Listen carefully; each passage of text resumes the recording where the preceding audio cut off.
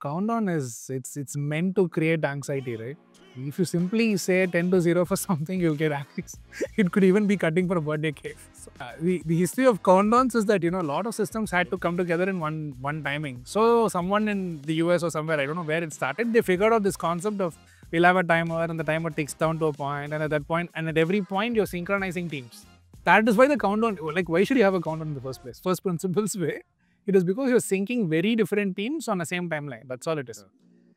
But then when it adds anxiety just the way it is set up, it is meant to create that in a way. Then the question was for us, because of all the aborts that happen, there was so many questions. It's like a big inquiry that happens after an abort. It's like, why did you abort? Why did you say okay to launch if you knew this was a problem? Why will this not happen again? So that was very challenging.